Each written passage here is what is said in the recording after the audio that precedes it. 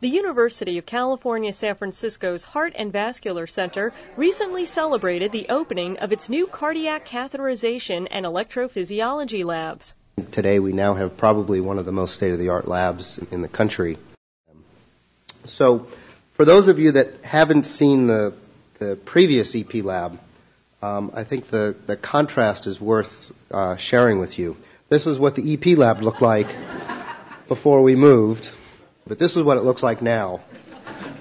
State-of-the-art technology include a magnetic navigation system that uses computer-controlled magnets rather than manual guidance by physicians. This is used to steer catheters and guide wires for electrophysiology studies and ablation. The new labs also feature 3D mapping tools that allow physicians to quickly and more accurately identify and correct complex problems with fewer complications. For Science Today, I'm Larissa Brannon.